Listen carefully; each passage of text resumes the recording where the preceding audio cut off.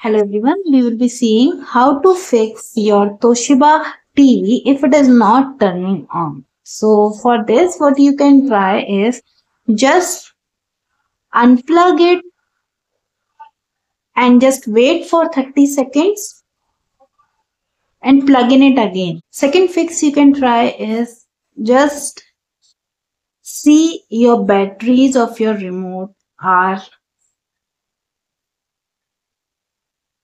charged or not. If they are the used battery or they have gotten drained, then also it could be the possibility that your remote is not able to on your TV. Other than this, you can just remove the cable which are on the back side of your TV. Just remove them and then reconnect them again. Just clean the tips of it, the metal portion, like take some sort of cotton piece and just wipe it so that if there is any carbon or any dirt on it, because of that the conduction was not happening, so it would be resolved out.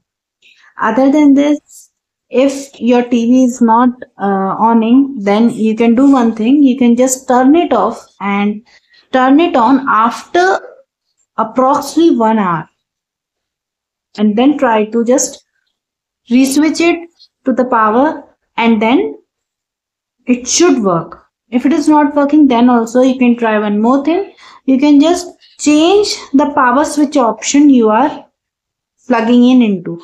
Could be the possibility the issue is in the power switch which is connected to your TV. So you can try that also.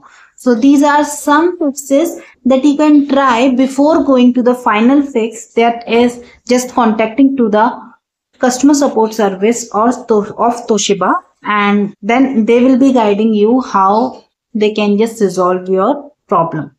Thanks for watching.